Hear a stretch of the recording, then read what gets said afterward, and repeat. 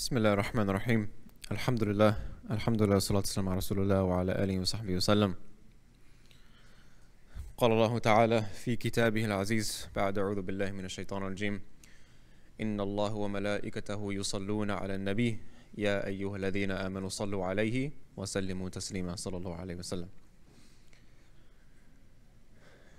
For the brothers in the back, what's going on? You scared of me? No? Come up. Bismillah. Tfaddal. Come. Yalla. Jazakallah khair. Come on, Yusuf, you got up. I saw you. Come on, Bismillah. Tfaddal, tfaddal.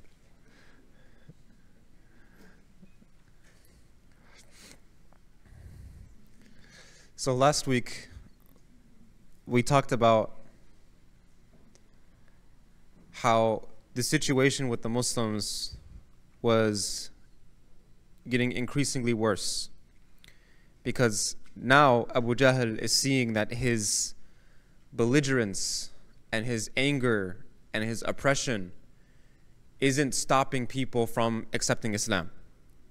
And as a matter of fact, people are actually becoming more and more sympathetic to the Muslims.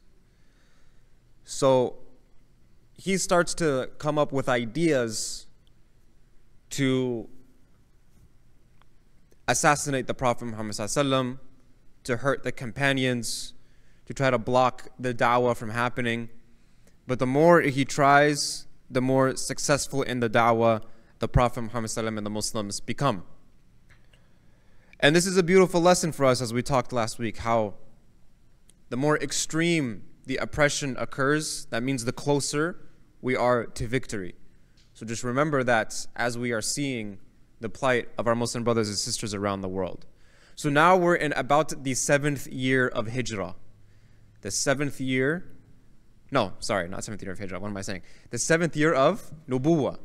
The 7th year of Nubuwah, where the Quraysh come up with a plan that the only way this ends is if the Muslims give us the Prophet Muhammad ﷺ and we kill him. So Abu Jahl and his crew decide that this is the only solution now. No other strategy has worked in the past. No torture, no bribing, no threats, no insults. None of that worked. So they publicly declared in broad daylight at the Haram that they intend to kill the Prophet Muhammad sallallahu alaihi wasallam. Right? Here is a public bounty. Enemy number one to the state.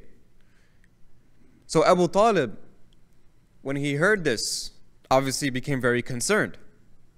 So he gathered all of Bani Abdul Muttalib, some of the more immediate relatives of the Prophet Muhammad sallallahu alaihi wasallam, his aunts, his uncles, cousins, nieces, and nephews. As a part of this, Rasulullah sallallahu alaihi wasallam sat with Abu Talib thinking about what they should do next in order to protect the Muslims and the Prophet Muhammad ﷺ. And so Abu Talib said to the Prophet ﷺ, they did not just attack you. By attacking you, they also attacked our tribe. So he called his people. And he convinced his family to stand by the side of the Prophet Muhammad ﷺ, and everyone gathered to support him, whether they were Muslim or not. And so the only one who continued to stand against the Prophet Muhammad ﷺ from his family was none other than Abu Lahab, right? Abu Lahab, the uncle of the Prophet Muhammad ﷺ, decided, I don't want anything to do with Banu Hashim and Banu Abdul Muttalib. I am no longer with them. I am with you guys. I am with the Quraysh that are against the Prophet Muhammad ﷺ. So Abu Lahab, he disengaged himself from his family in order to conspire with the Quraysh against the Muslims. So because of that, he is not going to be affected like the rest of his family members will be. As a matter of fact, one thing that he did is he went to Hind bint Utbah ibn Rabi'ah, the wife of Abu Sufyan. Right? They were a power couple who were against Islam. Right? They were a power couple that were against Islam. But, they actually end up accepting Islam. So Hind hired Wahshi ibn Harb. Right? This is the one who assassinates the Hamza, the Hamza radiallahu anh, uncle of the Prophet Muhammad in the Battle of Uhud, right? She is the one who will also later on accept Islam. Now Abu Lahab, she said to Hind, have you heard where my allegiance lies? I am with Al-Lat and Al-Uzza, and I have left the people who oppose Al-Lat and Al-Uzza. So Hind replies and says, yes, we have noticed, and we will not forget that you have joined us. Right? You will have, all the money, all the wealth that you want. Right? You betrayed the Muslims for our gain, you will have everything that you want. Don't worry. And so Abu Lahab, he had no loyalty, he had no decency. He sold out his own family because he wanted power. And because of this, Allah subhanahu wa ta'ala uses the rest of his life as an example of humiliation. Towards the end of his life, he becomes very senile. He suffers a stroke. He loses physical bodily functions. He begins to rot away. He has diseases that causes his body to rot. He had like these hard boils and...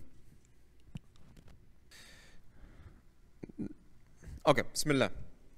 So, Abu Lahab, he had, all types of diseases, paralysis, dementia, boils and rashes were covering his body, to the point that his family had to kick him out of his own home. They had to build a shed for him to live in by himself. So they even had to hire a couple servants to look after him and clean up after him. So one day, those servants didn't show up for about a day or two. And Abu Lahab's family members, they argued about which one of them would go deal with Abu Lahab. Nobody wanted to go. None of his family members wanted to go because of how, such a bad state he was in. Nobody wanted to get infected with any diseases or anything like that. So after a day or two, when the servants showed up to work again, they checked on Abu Lahab and they found him dead. And no one wanted to deal with his body, right? And so the stench of his body started to actually make the whole entire city smell. And so then the children of Abu Lahab and the family of Abu Lahab decided to finally bury him and deal with the body because they couldn't handle the humiliation, right? So, but it was difficult to bury the bodies in Mecca due to tough soil. So they had to find a spot outside of Mecca that was hidden from public view. And that's where they dropped the body in a place outside of Mecca, right? In a place called Awali. And before they even found the burial spot, the family members and the servants who were going to bury Abu Lahab's body, they heard wild dogs that roam in that area, and the dogs followed them, and later they tore away at Abu Lahab's body. So, because of the betrayal and because of the vile nature of Abu Lahab, the rest of his life, Allah subhanahu wa ta'ala used as an example of those who try to humiliate Allah and His Messenger, and they end up being the ones who are humiliated.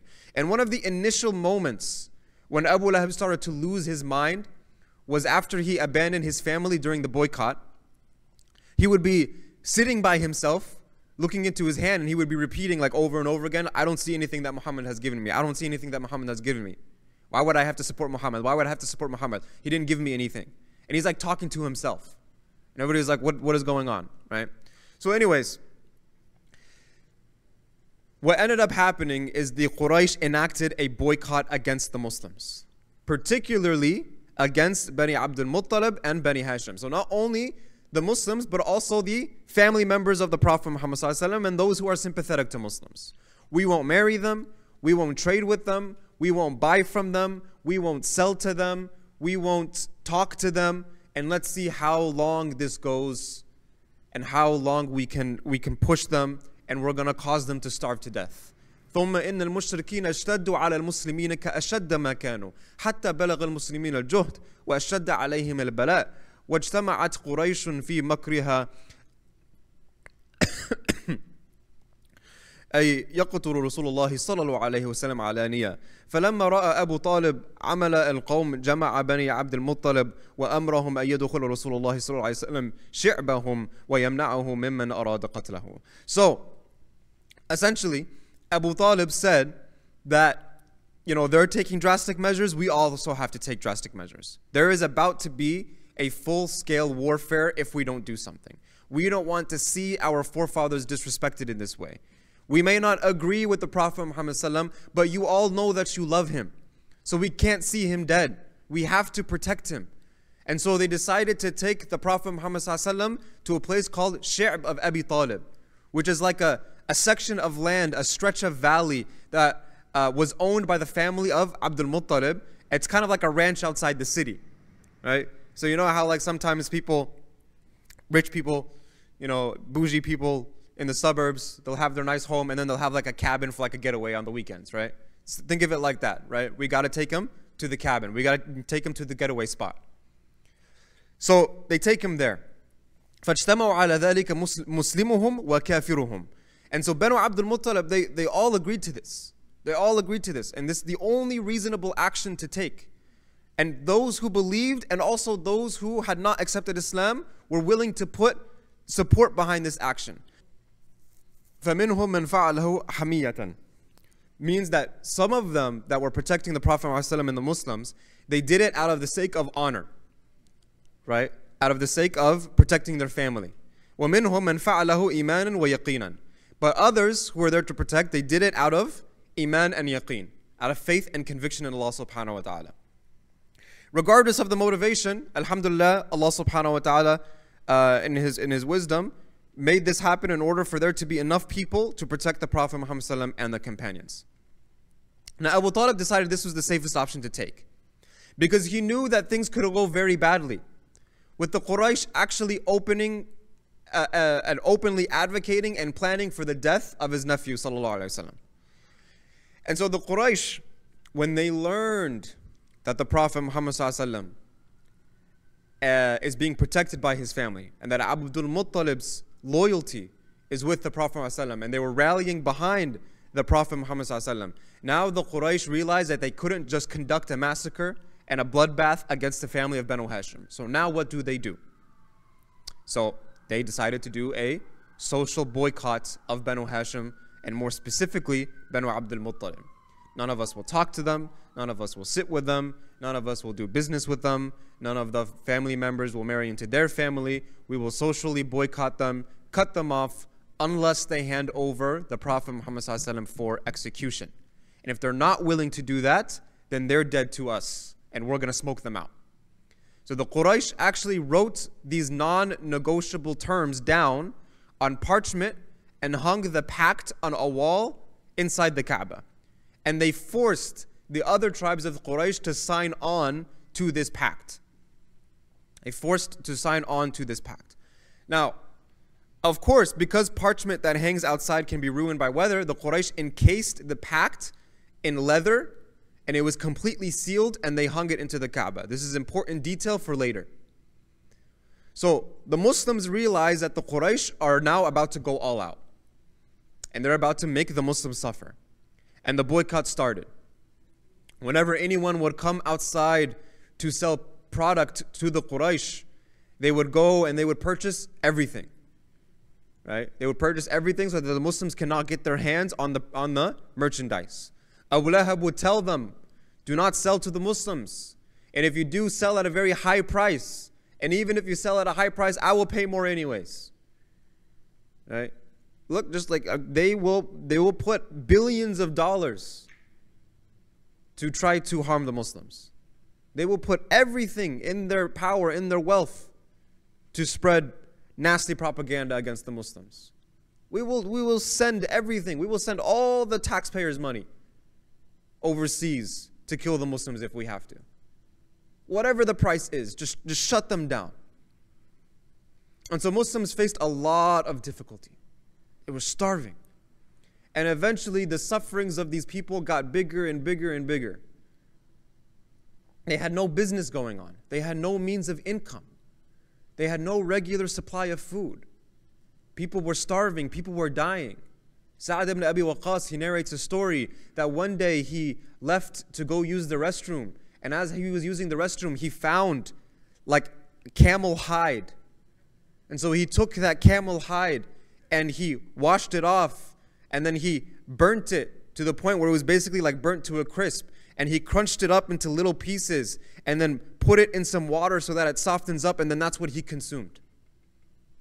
And he said, one narration says, I don't know what it was that I ate. And another narration says that it was camel hide. But he says that small piece of food gave me strength to live for another 3 days.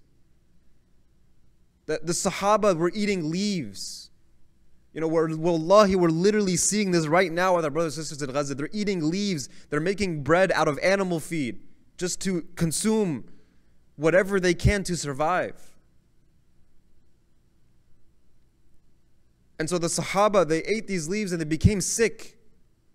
Babies were dying. You can hear the babies. There's narrations where the people that were outside of the boycott are saying that they can hear the babies crying from outside of the valley, and the babies would suddenly stop crying. What does that mean? They're dying. The babies are dying. Food would not go in and the Muslims cannot go out. The parallels are clear.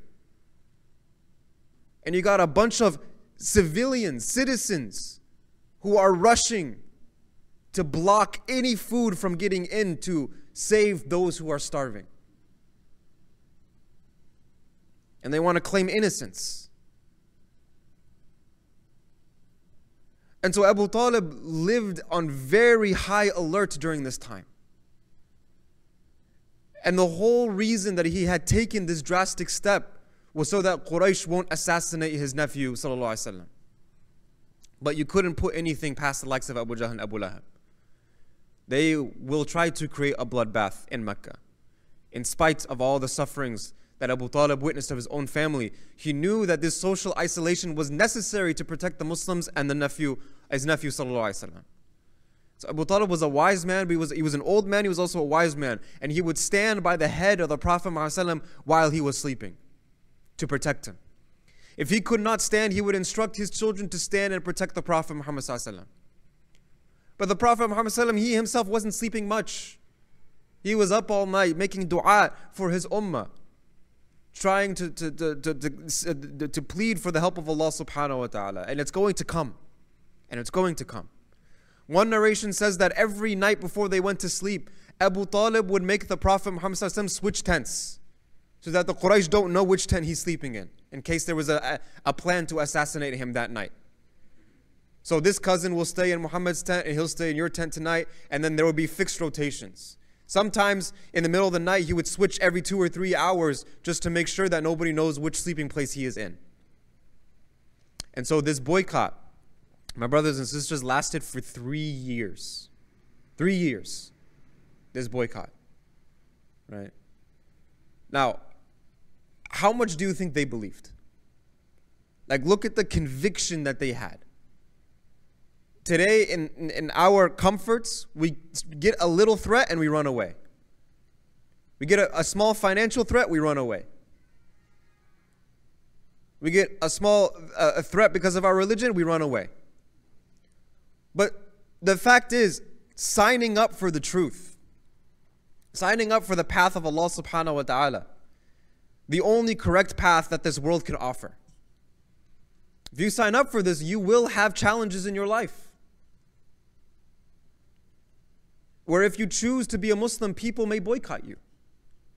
You might not have the same opportunities as everybody else.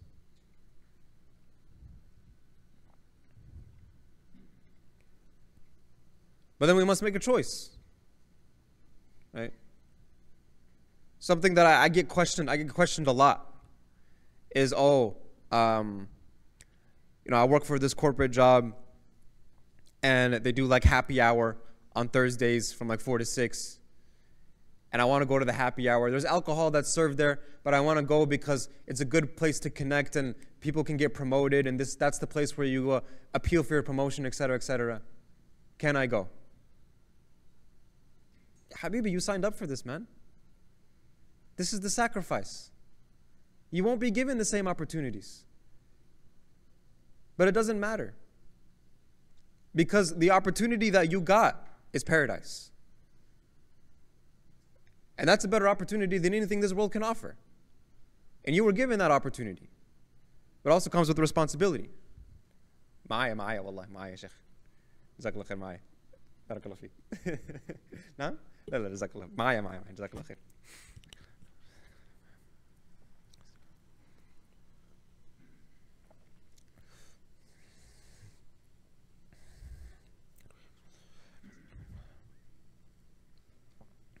Allah subhanahu wa ta'ala, He says, وَلَن تَرْضَ عَنْكَ الْيَهُودُ وَلَا النَّصَارَى حَتَّى تَتَّبِعَ مِلَّتَهُم. That, nobody will be pleased with you until you decide to follow their way. Right? Until you decide to follow their way. So, If that's the case, then why do we have to be apologetic about our deen? Don't be apologetic. Present Islam. Take it or leave it. Obviously, in a wise, kind, respectful manner.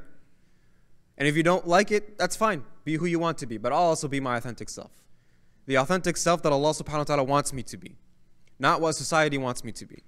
And so as Muslims, we need to learn to live with confidence. Because people will fight for their liberties day and night. We should do no less. The Sahaba are fighting with every ounce of their strength to the point where they're eating things they don't even know what it is to survive, just for the opportunity to be a Muslim. Because can they just say, I'm not a Muslim anymore and go back to the Quraysh camp? They absolutely could. But then what was the point? The opportunity of paradise is so much greater. So difficulties will come, right? But we can never back away from our deen. When difficulties come, we don't change our names. We don't change our schools. We don't change our clothes. We don't stop going to the masajid. We don't shave off our beards because it's difficult. No. وَمَا يَعْلَمُ جُنُودَ رَبِّكَ إِلَّا هُ. You don't know where the power of Allah subhanahu wa ta'ala is. You don't know where it is. You don't know where the forces of Allah subhanahu wa ta'ala. He is the only one that knows. And so, it was during this time that Khadija bint Khuwaylid spent every dollar radiallahu anha that she had to take care of the Prophet Muhammad and the Muslims. Hakim ibn Hizam, who was the fraternal nephew of Khadija bint Khuwaylid, he was a very prominent man of Quraysh.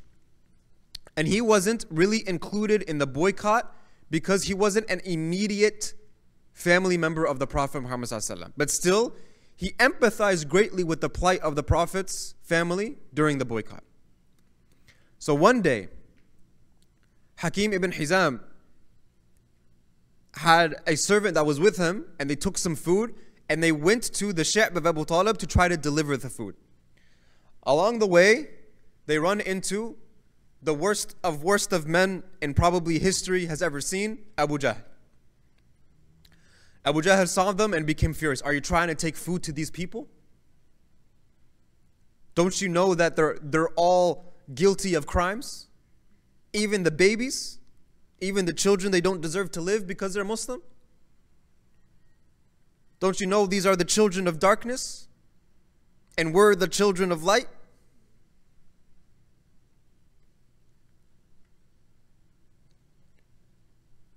So he says, Abu Jahl says to Hakim ibn Hizam, I swear to God that you will not go to them. You will not be able to take any food to them. No food, no water, no light, no electricity, no internet, all of it's cut off. Nothing will go in, nothing will come out. And if you try to take food to them, I will make sure that I humiliate you and ruin you in front of all of Mecca. And I'll send you to live with those people. So, he tries to reason with Abu Jahl. He says, listen, this belongs to Khadija.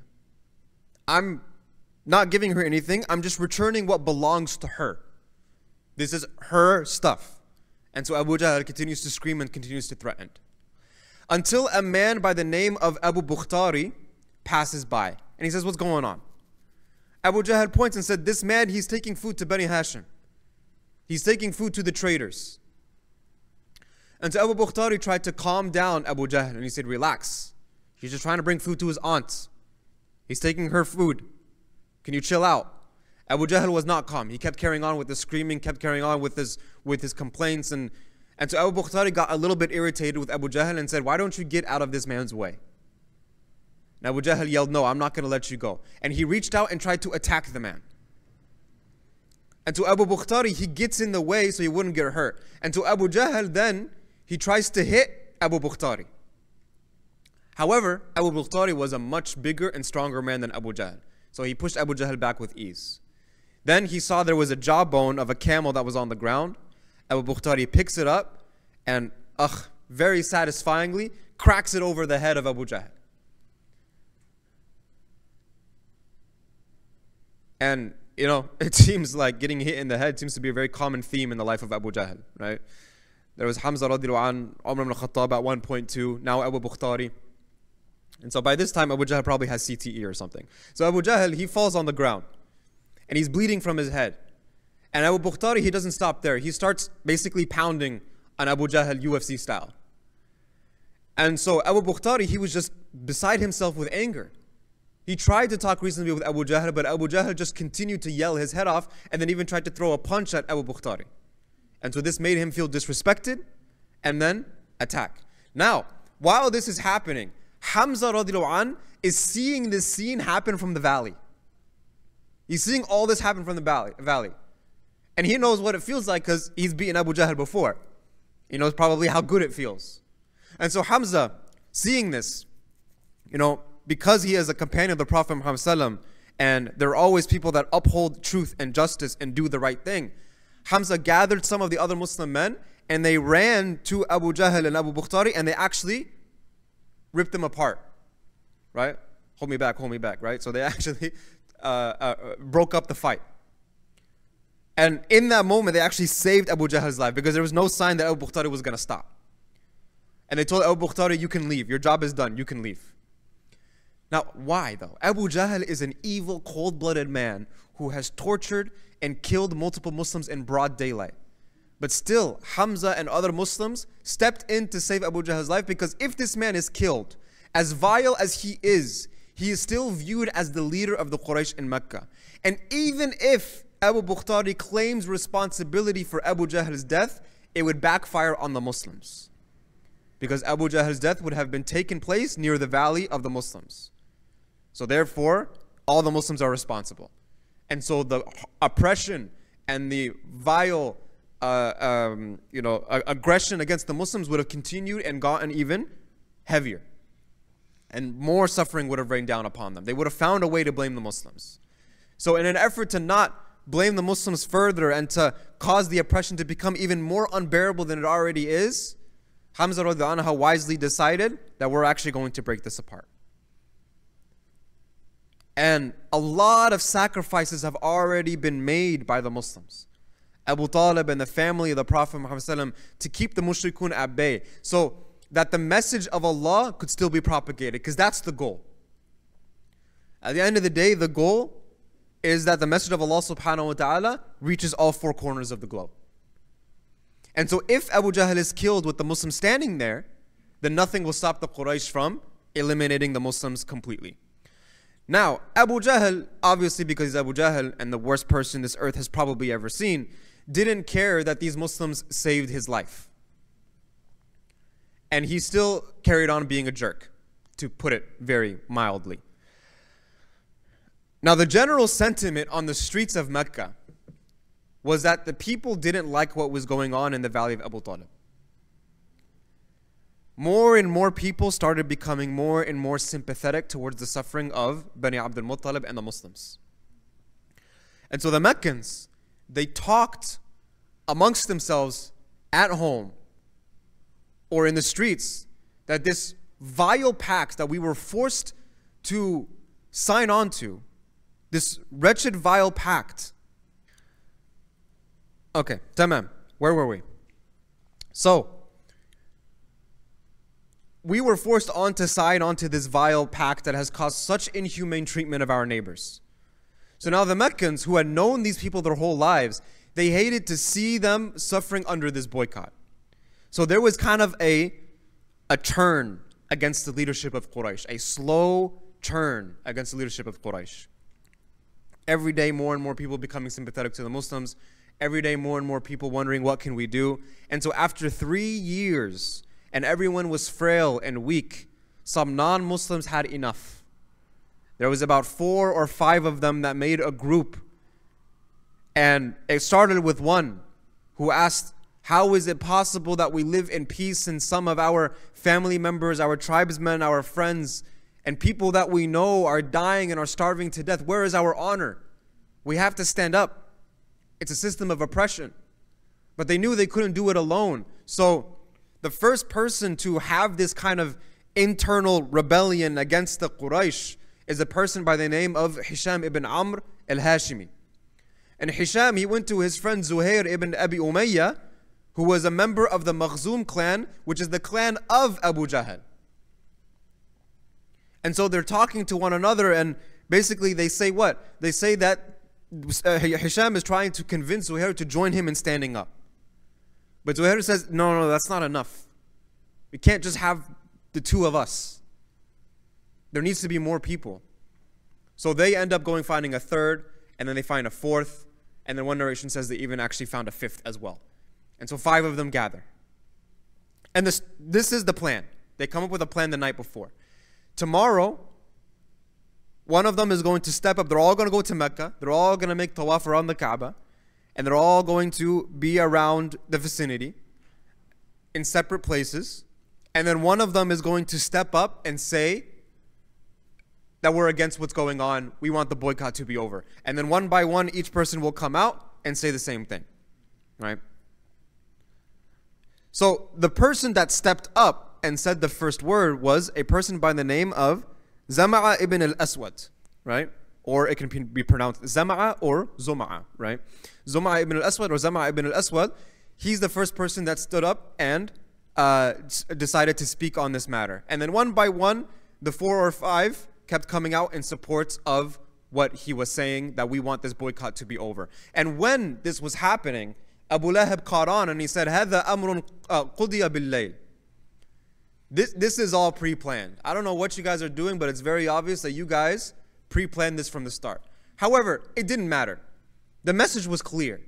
The people are against what is happening. And so, because of these 5, more and more people started to become more brave and step up. And while this is happening, right, where the people of Quraysh inside the city are having turmoil and fighting against the leadership and yelling at the leadership and arguing with the leadership, what are you doing to our people? While this is happening, something is also going on back at the camp of the Muslims. So now imagine we're in a movie, there's the scene, and then we're cutting scenes now, right? And now we're in a different scene where we're at the camp of the Muslims now in the Shi'b of Abi Talib. Abu Talib, he went to the Prophet Muhammad ﷺ and told him, things are very bad. Starvation's getting worse and worse. And so Abu Talib said, I want to approach the Quraysh leadership and I want to negotiate with them. One narration tells us that the Prophet Muhammad ﷺ made dua against the people of Quraysh to have a famine like the famine at the time of Yusuf alayhi salam in Egypt. And so because of that a dua was accepted, and even the Quraysh started experiencing a famine, and so therefore they were more open to ending the boycott of the Muslims because they knew it was the dua of the Prophet Muhammad ﷺ that caused this famine to happen. And so he says that this boycott is non-negotiable, but I have to do something. I can't watch women and children die like this. So that is when the Prophet Muhammad ﷺ tells Abu Talib that Allah subhanahu wa ta'ala has informed me that the contract that they signed has been destroyed. Termites came and ate up the contract, and the only thing that remains is the name of Allah subhanahu wa ta'ala. Right? Is the name of Allah subhanahu wa ta'ala. So remember, this contract is tied up in a leather case. It's hung inside the Kaaba. No one has gone in to touch it at all because people don't go inside the Kaaba. There's only very few people that have keys to enter inside the Kaaba. So no one is inside the Kaaba, and the Prophet ﷺ is saying that termites have come and ate up the contract, and the only thing that was left was the name of Allah that they put on the top of the contract, right? Remember, because the Quraysh did believe in Allah, right? They did have a concept of Allah. Their problem was shirk, not disbelief, right? So Abu Talib asked the Prophet Muhammad ﷺ, was this revealed to you? And the Prophet ﷺ says, yes.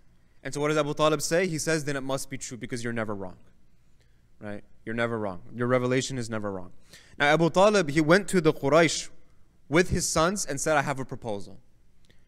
Right? And so the Quraysh said, wait, maybe he's coming to hand over the Prophet Muhammad ﷺ now, and yada, yada, yada. But Abu Talib, he reprimands them.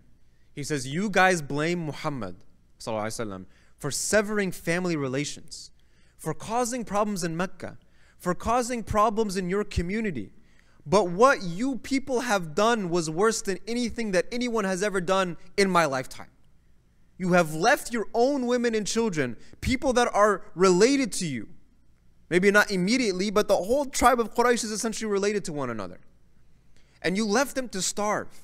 So don't you dare lecture me or Muhammad about family, about tribe, about community. You do not hold the moral ground here. I've been out there watching people die. You have no moral ground to speak on. I'm not here to hand Muhammad over to you on a silver platter. I will protect him to my last breath. I know he does not tell a lie. You know what he told me? He told me that Allah has sent down insects, and one narration about the incident says that the insects ate away any mention of good in the pact.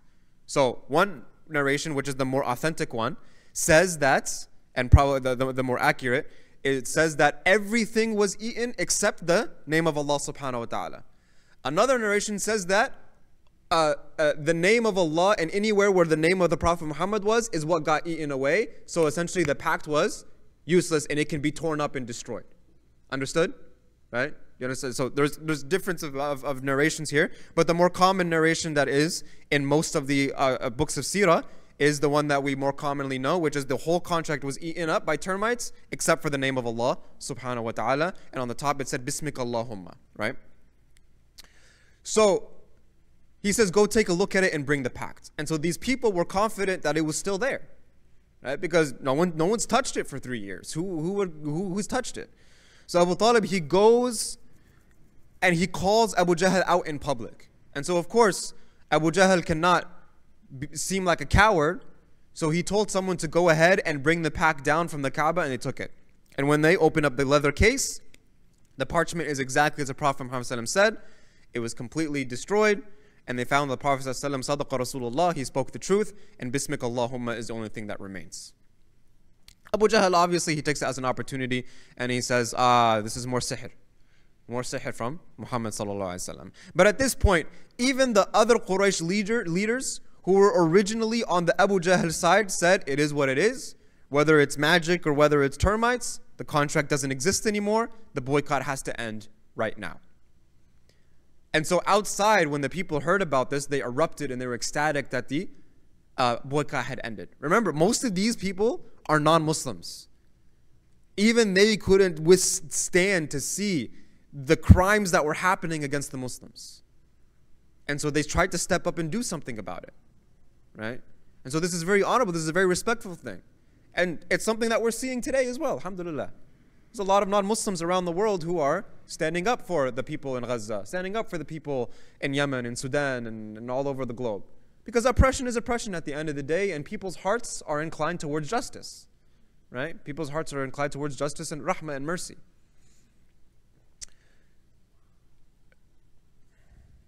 Now, after that, many of the,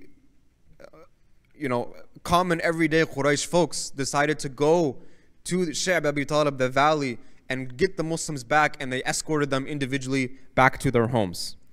Now, what convinced the high caliber Quraysh leaders to break away from this boycott and go against Abu Jahl was that Abu Talib recited some poetry to appeal to the goodness and pride of the people there who had more decency than Abu Jahl. So he recited poetry, but he wasn't directing it at Abu Jahl, he was directing it at the other leaders. He said, Abu Jahl, Abu Lahab, those guys are a lost cause. But there's still some honor left in you guys. And so the Abu Talib, he recites, ألا أبلغ عني على ذات بيننا لؤي وخص من لؤي بني كعب. That I am here to reason about our relationship with Banu Ka'b. ألم تعلم أن وجدنا محمدا نبيا كموسى خط في أول الكتب. Don't they understand that we have found Muhammad sallallahu alaihi wasallam to be truthful and to be a prophet like the prophets before him?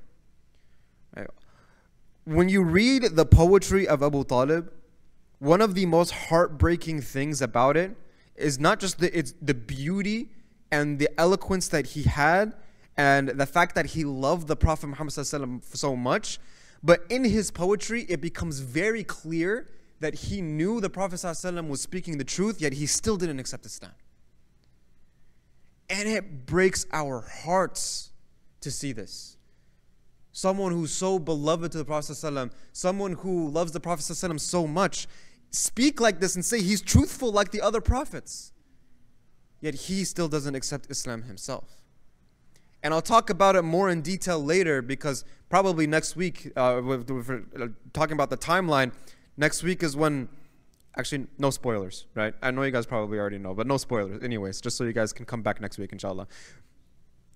But the love of Abu Talib wasn't enough for him to enter paradise, because submission to Allah still has to be there.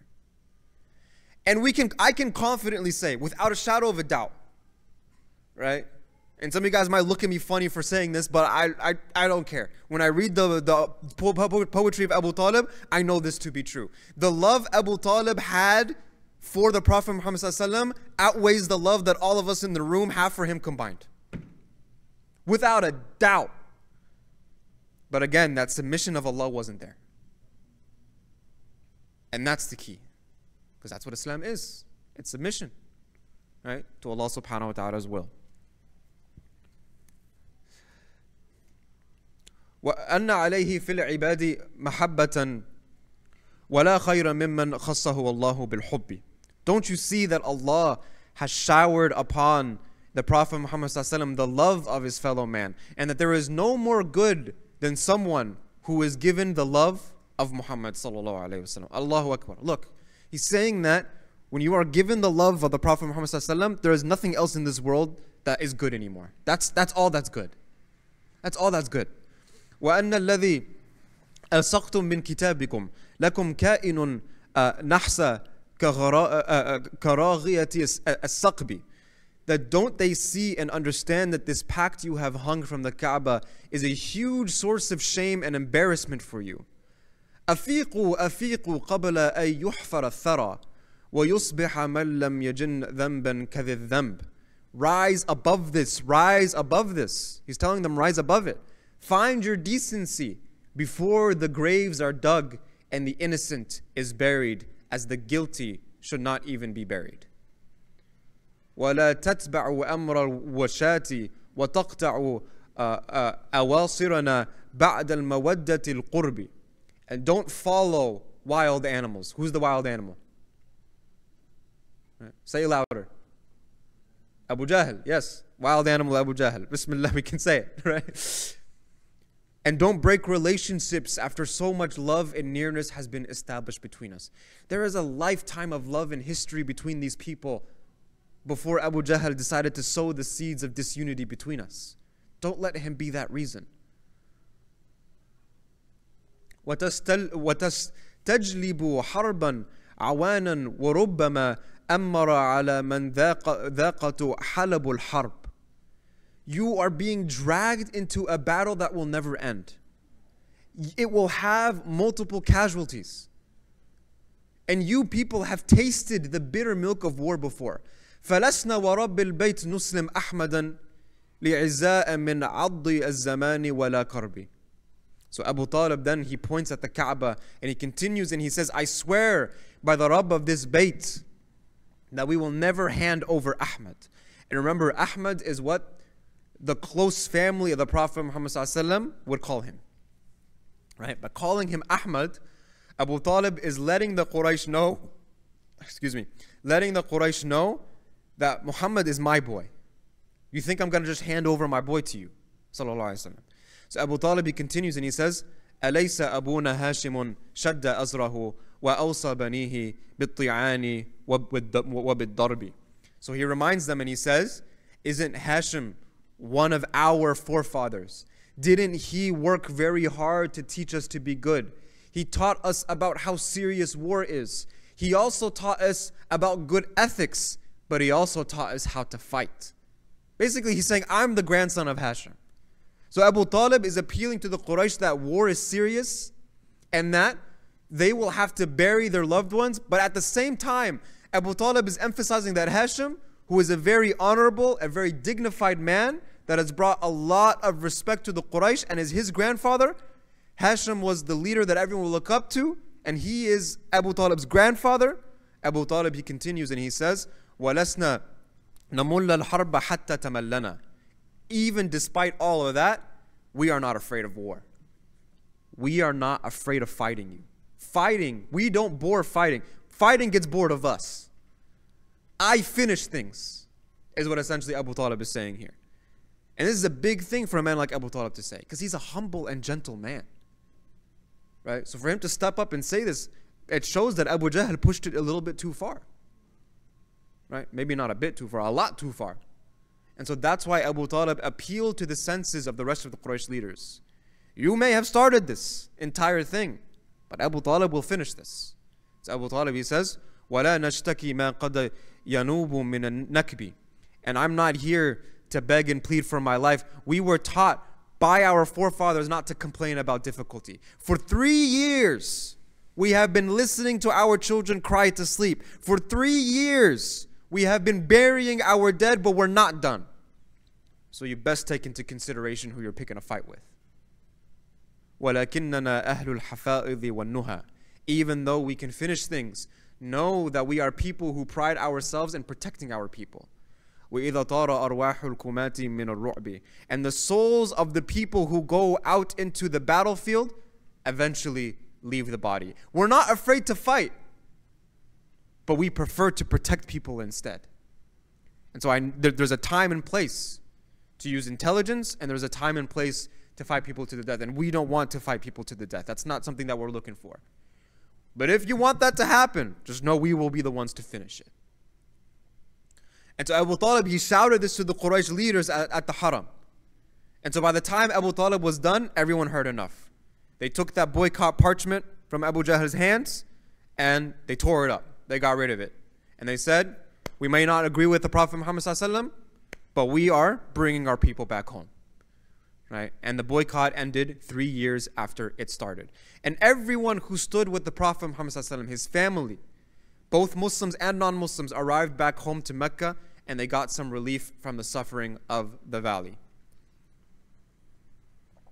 Now, the Muslims are back in Mecca, and they're essentially back to square one, because it was such a horrible trial for them. Now they need to reestablish, their homes. They need to reestablish their community, their unity. They need to reestablish so many things. They need to recover from the past 3 years that have just happened. Right? Wallahi, it's crazy, because the harshness of the boycott that they had to deal with for 3 years. For 3 years, they had to deal with this. I just explained these 3 years in 1 hour. And this is one of the injustices that everyone that has ever written a book of Seerah, that has ever taught a Seerah class, that has ever discussed a story of Seerah, does when it comes to the Seerah. You can't really do true justice to the pain and the suffering that the companions had to go through in order to have that opportunity of paradise. That sacrifice in order for Islam to reach all 4 corners of the globe. Remember those sacrifices. Next time our own iman is tested, think about these stories and say, what efforts had to take place for me to be a Muslim in Seattle, Washington? And for people to come to the masjid and accept Islam in Seattle, Washington. What had to happen in order for that to happen? This is what had to happen. Right? This is what had to happen. Now, the one who actually wrote the contract himself, right? The man who actually penned the agreement was someone by the name of Mansur ibn Ikramah. And when the Prophet Muhammad ﷺ saw the suffering of his people, he was so pained by the adversity of the innocent that he made dua against whoever wrote something that vile as the boycott pact. And so shortly afterwards, Mansur's hands actually became paralyzed. And he was not able to use his hands for the rest of his life. Right? Now, to ensure the safety of the Prophet Muhammad ﷺ, Abu Talib, he decided to take back from a volatile situation, just as the Prophet ﷺ employed the same strategy when he sent the 100 believers to Habasha. So even in these extreme circumstances, the lesson that we can adopt here is that even in extreme circumstances, as believers, we don't adopt a vengeful attitude. Everything is done through a system, and that system is Allah and His Messenger. Right? Even when they saw Abu Jahl being beaten to death, the Muslims, what did they do? They stepped in to actually save his life. And they did this so that there would not be any more problems down the road against the Muslims. Right? Now, why? Why did the miracle of the insects tearing away the pack not occur 3 years ago, when it could have been prevented? So many innocent deaths. Why did it not happen 3 years later, after such a long time? As a matter of fact, the Muslims have witnessed miracle after miracle. But Allah subhanahu wa ta'ala wanted to awaken the population of Mecca. This is the wisdom of Allah subhanahu wa ta'ala, to awaken the population of Mecca.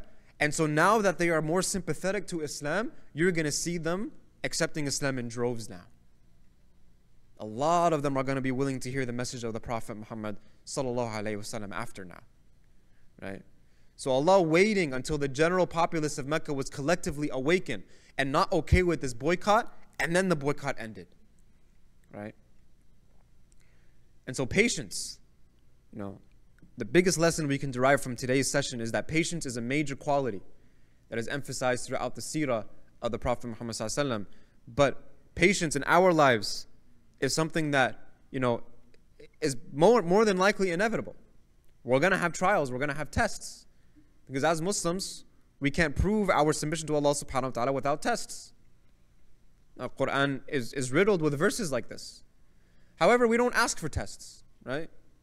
The Prophet ﷺ told us, As'alullahu al-afiyah, right? Ask Allah subhanahu wa ta'ala for ease. Ask Allah subhanahu wa ta'ala for comfort, right? We don't ask for tests. But when tests come, right, we remember the Prophet ﷺ and his companions and the tests they faced. And we remember that patience is a major quality in the life of a believing Muslim man or a Muslim woman. So we'll conclude here, inshallah. And the next week we will discuss some things about the aftermath of the Prophet Muhammad or of the boycott. And right after, so we talked about 3 years in 1 hour. So the boycott started in the 7th year of Nubuwah. And so 3 years later, it's what? 10th year of Nubuwah, right? And so now in that 10th year of Nubuwah, there are some aftermath of the boycott. And then in that 10th, 11th year of Nubuwah, there is a year called the Am al-Huzn, right? The year of grief of the Prophet Muhammad sallallahu alaihi wasallam. And we will talk about both of those things, inshallah ta'ala, next week. Any questions, ya Jama'ah? Yes? I know that it's understood that Abu Talib, it's commonly understood that Abu Talib didn't die a Muslim. Yeah. But do we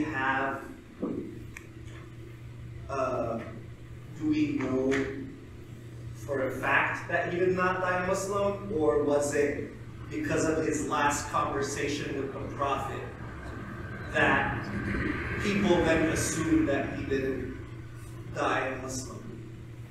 So, good question. So the question is, do we know for a fact that Abu Talib did not die a Muslim? Or is it because of his last conversation with the Prophet Muhammad, or do we know that for a fact, right? That's the question essentially. The answer is yes, we do know for a fact because of the journey of Isra wal Mi'raj, which we'll talk about extensively in detail, inshaAllah ta'ala. The Prophet ﷺ actually saw the punishment of Abu Talib, right? He witnessed the punishment of Abu Talib. This is a narration in Sahih Bukhari, also found in Sahih Muslim. It actually saw the punishment that is going to occur to Abu Talib. So therefore we know that it is for certain, right? It is for certain. With that being said, right, there are actually non-Sunni beliefs that say that he accepted Islam, right? Just fun fact, if that's of interest to you. Yes? For context of the picture, so we know Quraysh is this big tribe. Mm-hmm. What portion of it is Banu Hashim? Because you said they're family, you said they're part of each other. Is it if they're a big portion, how do you just boycott? So imagine immediate family members and then extended family, right? And so when it comes to immediate family members and extended family, like your first cousins, your first uncle, your first aunt, and things like that, those will probably be the ones who are under your tribe, right? Once you get to the second and third, right, those are people are part of other tribes, right? But then eventually, all of Quraysh in one way or another is kind of related to one another, right? You can find someone who says, oh, my wife's uncle's nephew is related to this person, right? So then it's like everybody's kind of, they know each other and they know their relation with each other. And plus there's not a lot of people in that area, right? There's maybe like 1,000 or maybe a few thousand or something that are there in that tribe. So everybody knows everybody, right? So there's that kind of idea of also family in that way, because everybody will look after one another as well in that sense. And you know, the reason why Islam came was because even despite tribal ties, people were you know, oppressing one another, and people were trying to take leadership from one another, and those who were rich were continuing to become more rich, and those who were poor were continuing to become more poor, and a lot of imbalance in society, just like we see today. You know, I always say that the Prophet ﷺ came to progress the darkest society that we've ever seen, from indecency, from interest, from lewdness, from vulgarity, right? And so we progressed out of that. And now today we see all these things coming back in the name of progression, when in actuality it's regression. Because that's what the Prophet ﷺ came to get rid of, not establish, right? So the progress already happened. Now you guys are regressing again, right? Wallahu alam. Right, so does that kind of explain it a little bit? Okay, alhamdulillah. I see a question online here. Let me see. Someone's asking, were there any verses of the Quran that were revealed during the boycott? Good question. If I'm not mistaken, I believe Surah Al-Ahqaf was revealed during this time.